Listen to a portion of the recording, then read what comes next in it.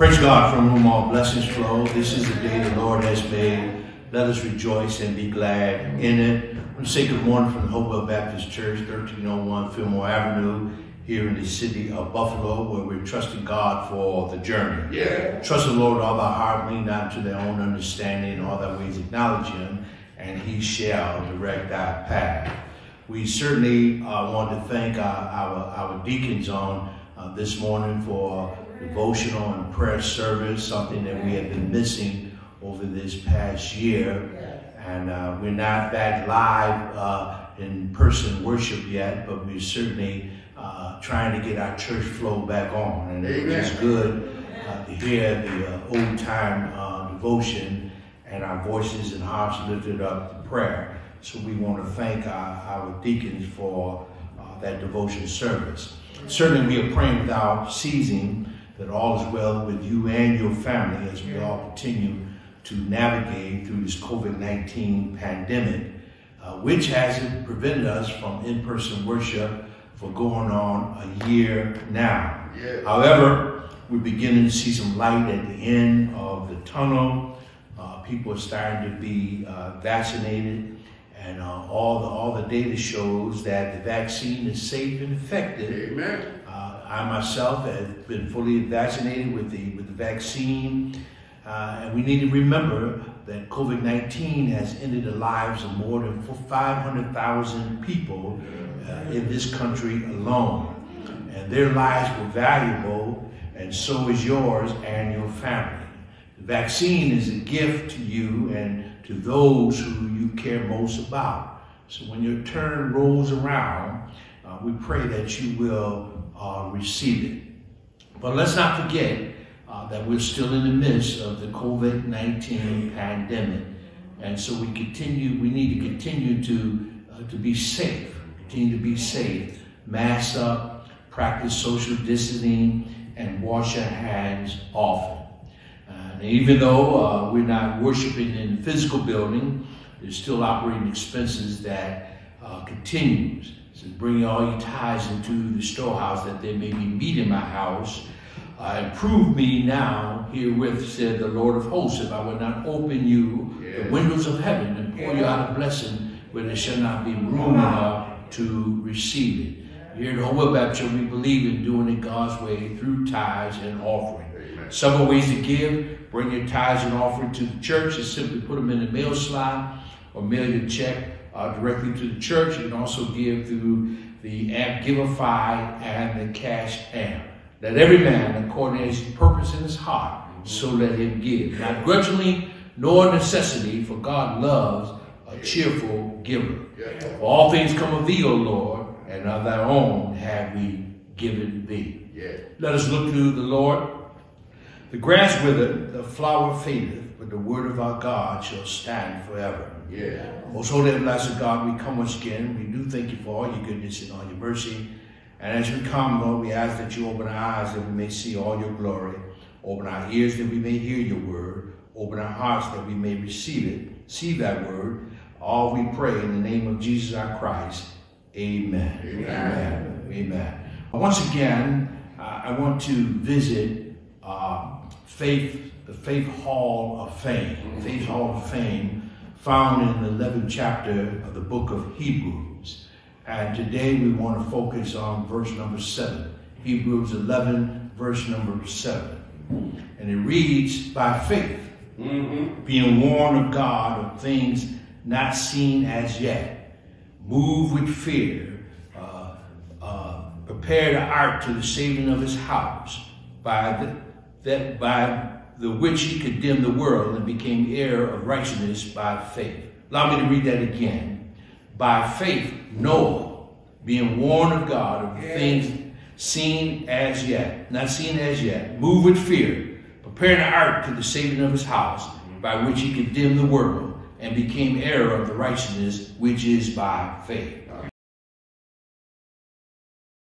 I want to talk from the subject, responding to the warnings of God. Responding to the warnings of God. You'll find there is a great variety of ways in which we can react to the crisis of life. We can permit fear to capture the citadel of our soul and react by fleeing from our responsibilities and our opportunities. Or we can react in faith and stand steady under pressure. Those of us who are Christian followers of Christ, we should meet every situation with faith in both the goodness of God and in his abiding presence to help us in every time of need. The psalmist has said, I have fainted unless I believe to see the goodness of the Lord in the land of the living. He said, I would have gave up. I'd have jumped out the cellar window. I'd have ran from my problem, jumped over the bridge. But I have fainted unless I believe to see the goodness of the Lord in the land of the living. And we find that the recipients of this letter to the Hebrews, they were in the midst of great trials. They were victims of persecution and all of the inconveniences and the cruelties that accompany being in religious, political, and economic disfavor. The writer of this tremendous book encouraged them to trust in God and to be faithful to his good purpose for their lives. So we find with inspired selectivity, he calls forward a list of spiritual heroes from the pages of the Old Testament to speak a word of challenge and cheer to those who are now experiencing difficulties. You find that the study of history can be a most profitable experience if one reads not only in order to understand the past, but gain insight into the present and what the future most likely holds. We find if we are to find biblical stories profitable, we must let the characters of the past speak to the present, that which they discovered about God in the laboratory of human experience. That's the benefit of reading the book. So we can find out what they went through, what they discovered, and what can help us in the present day time.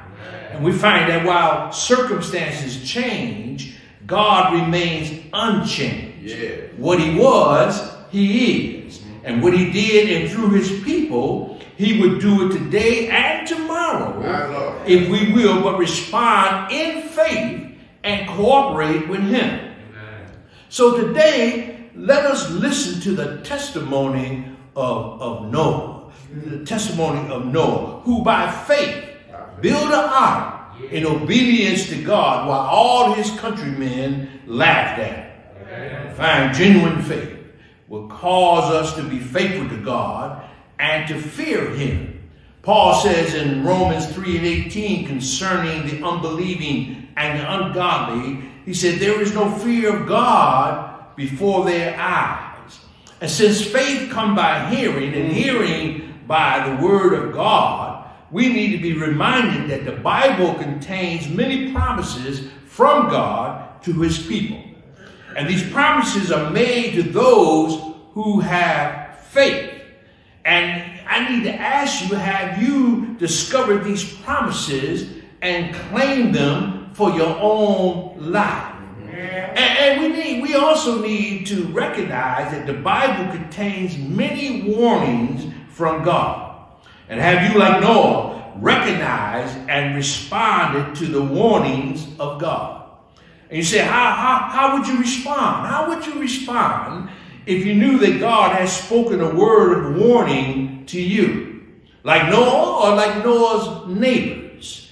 Examine yourself. You need to examine yourself. Are you living the life of faith? And we need to, every now and then, we need to put ourselves to a test. Now, this past year, this COVID pandemic, our faith has been tested. We've been in some crisis over this last year. We've not been able to come together and worship with one another, come together to encourage one another. And so certainly our faith has been challenged. We've been worried about whether or not when when are we going to come up out of this pandemic? We begin to doubt God, but God has been faithful. The old songwriter said, I've come this far by faith, and he hasn't failed me yet. So we need to put ourselves to the test. First, we understand God constantly warns us against danger. You find from the beginning of time, God has warned man against the destructive nature of sin. Some of the first instructions given to Adam in the garden were words of warning. Genesis 2:17, he told them, but of the tree of the knowledge of good and evil, thou shalt not eat of it, for in that day that thou eatest thereof, thou shalt surely die. Adam and Eve did not heed the warning of God.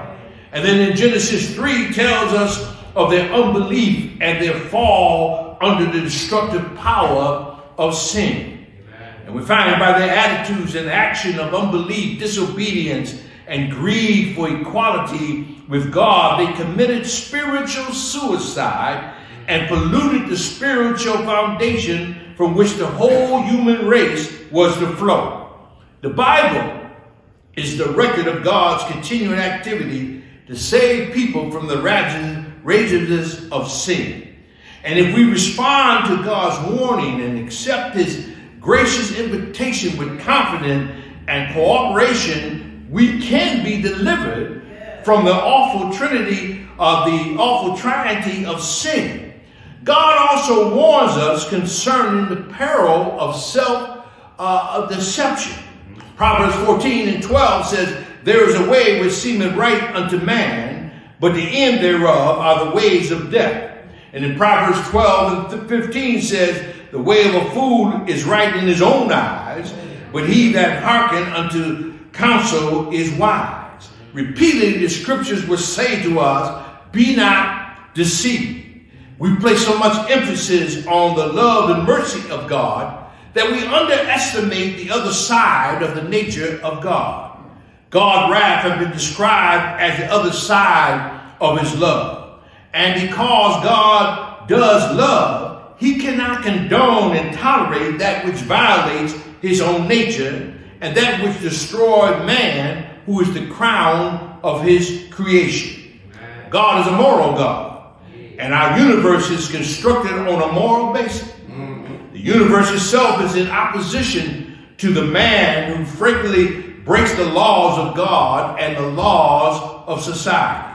Sin, by its very nature, brings punishment into the life of the sinner. In the Old Testament, we read in Numbers 32:23, and be sure your sin will find you out. And this verse does not teach that all sin will be found out by others, but it does declare that our sins will find us out. Many of the laws of God are what is known as self-executing laws. And this means that they carry with them the seed of their own punishment, and that it's impossible for a man to sin and to escape suffering. You'll find the tragedy is that others suffer also, not for our sins, but because of our sins. The writer of Ecclesiastes, he observed, he said, for God shall bring every work into judgment with every secret thing, whether it be good or whether it be evil. Have you recognized the warnings of God? God speaks in a variety of ways to those who have ears to hear and to those who sincerely desire to escape the way of self-destruction. Have you let the written word of God speak to your mind and heart? The psalmist says, thy word have I hid in my heart, that I sin not against thee. And you understand the habit of memorizing selective passages of scripture can be most profitable both for the individual and for the family as whole.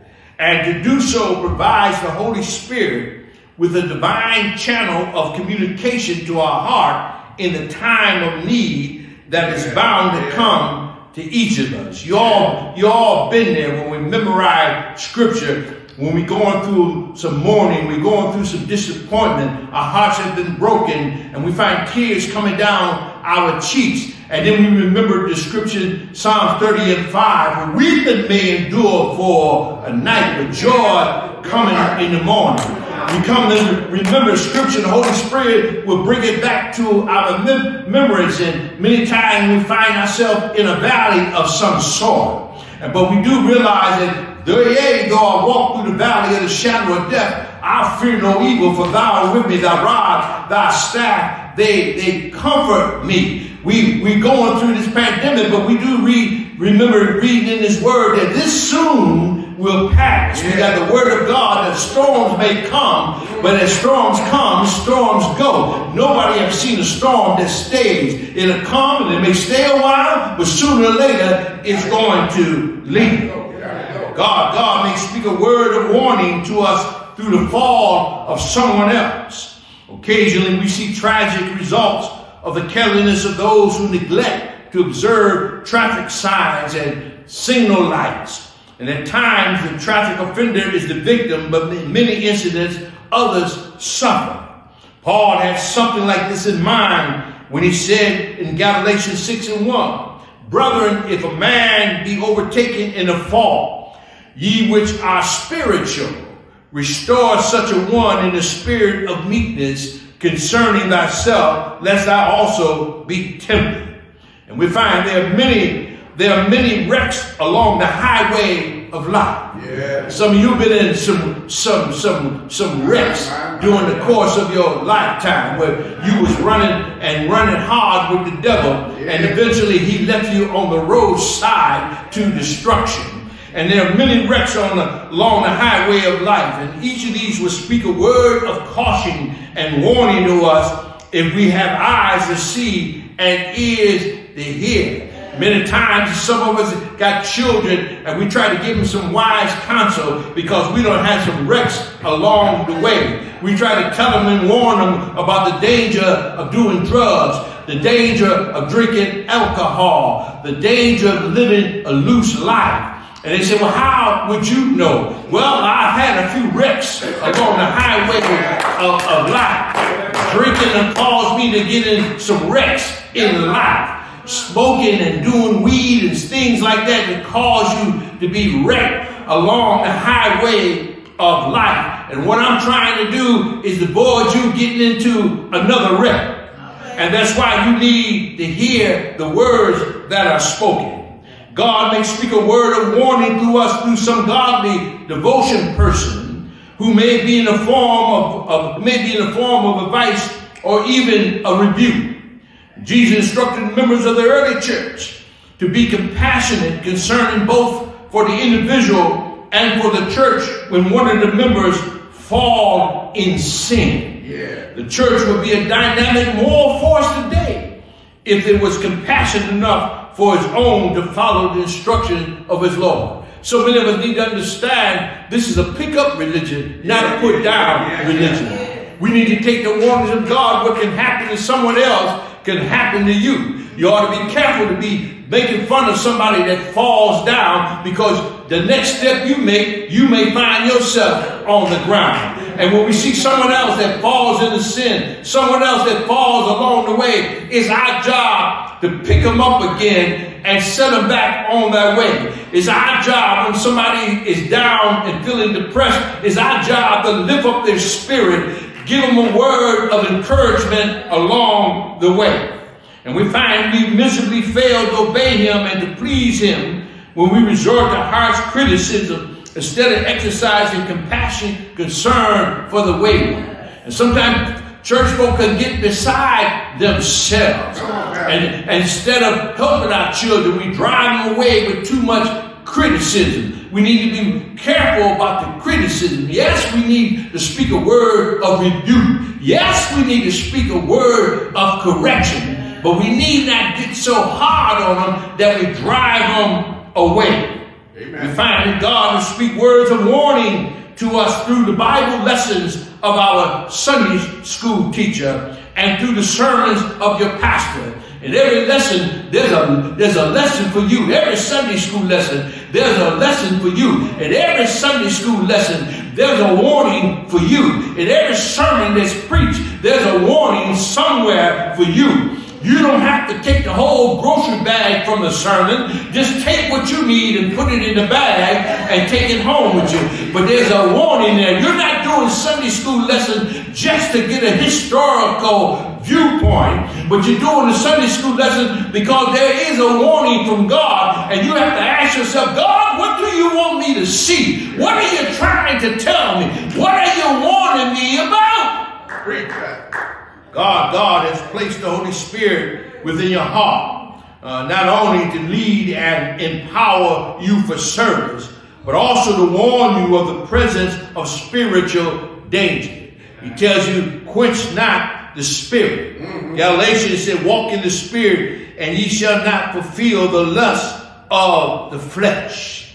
And then the third point here is the key point here. Noah believed God.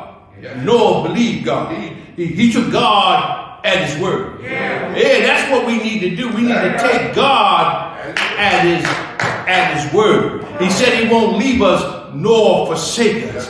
We need to take him at his word. He said he'll be food on our hungry tables. Take him at his word. He'll be a doctor in a sick room, but take him at his word. And Noah took God at his word. He did not assume that God was speaking just to hear himself talk. He knew that God was not teasing him or merely trying to frighten him.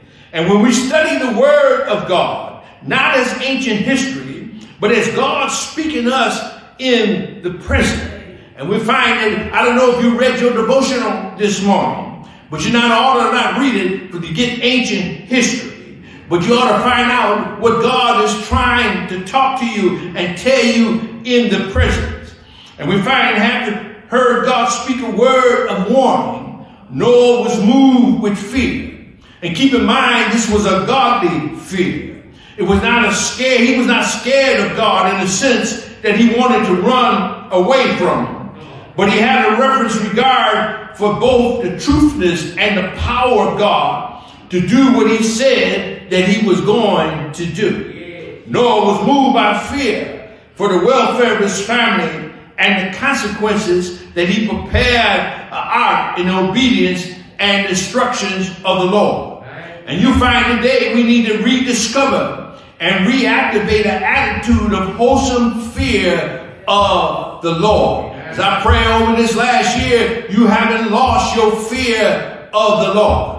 I still awe of the Lord. I still fear the Lord. I still need to bring the Lord the very best that I have. We find here at the Hopewell Church, we said today we're going to get back into the worship of the Lord. We're going to reestablish our respect and reverence for the Lord. Yes, there may not be many folk here. It may be only us few folk here. But we're going to come and we're going to give God our best. This Sunday, we're going to put on our suit and our tie. We're going to come in and give God the praise because we reverence God. We have a fear of God that we want to give him everything that we have.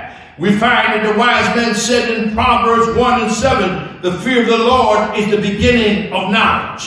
He also said in Proverbs 9 and 10, the fear of the Lord is the beginning of wisdom. He also said the fear of the Lord is the fountain of life, and depart from the snares of death.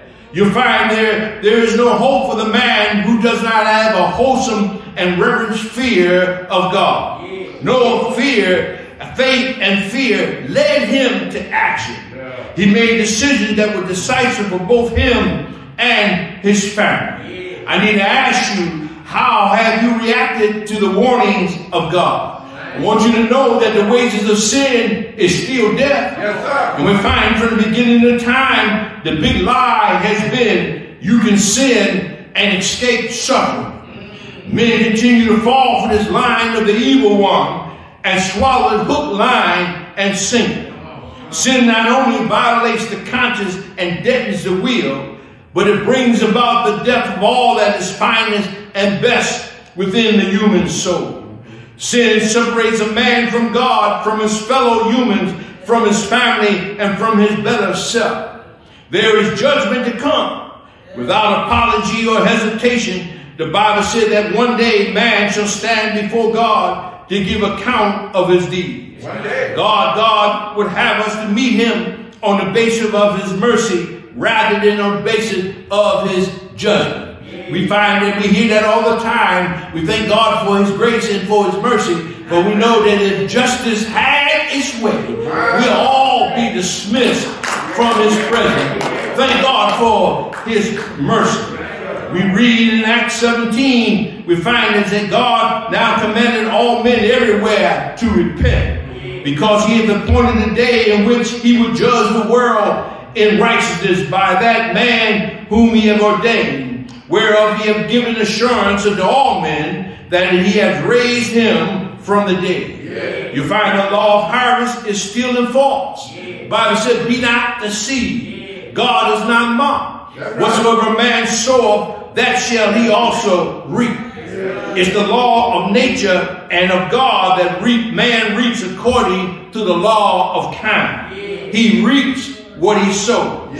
For he that soweth to his flesh shall of his flesh reap corruption. And he that soweth to the Spirit shall of the Spirit reap life everlasting. God warns us that there's no escape for those who neglect to repent and believe. Someone has said the shortest road to hell is by the highway of tomorrow. Proverb writer reminds us, boast not of thyself of tomorrow, for thou knowest not what a day may bring. Now is the time for all wise and sensible persons to pay attention to the warning of God and to respond by faith to his invitation and promises. The cross is God's stop sign, red light, and barricade on the road to ruin. It's the glorious thing about being on this road. God, you can make a U-turn. On God's road, there's no illegal U-turn. When you're headed for down the road of destruction, you can make a U-turn anywhere and turn and head back to the cross. I urge you today to respond to his mercy and love and his forgiveness while you still have time and opportunity. Tomorrow is not promised to anyone. We need to take heed of the warning of God today. We need to repent of our sins. For we know by grace ye are saved through faith, and that not of yourself, it is a gift of God. The Bible says, he that believeth and is baptized shall be saved. He that believeth not shall be damned. We need to respond to the warnings of God. The Bible is full of warnings, and we need to take heed, particularly in this time that we're living in now. We need to respond to the warnings of God. These days have been coming, but we have failed to respond. But we need to respond by faith. Today, the day is First Sunday, and it's where we celebrate the Lord's Supper. So traditionally, the Baptist Church, we celebrate the Lord's Supper on First Sunday. And we find that in the Bible it says, as they were eating, Jesus, he took the bread. He took the bread, and he blessed it, right? And he gave it to the disciples. He said, take, eat. He said, this is my body. And then the Bible says he took the cup. He took the cup and he gave thanks and he gave it to them, saying, drink ye all of it, for this is my blood of the New Testament, which was shed for many for the remission of sins. The Bible says when they had finished, they sung a hymn and went out into the Mount of Olives. Oh, give thanks unto the Lord, for he is good, because his mercy endureth forever. Blessings, and keep trusting God for the journey. Amen.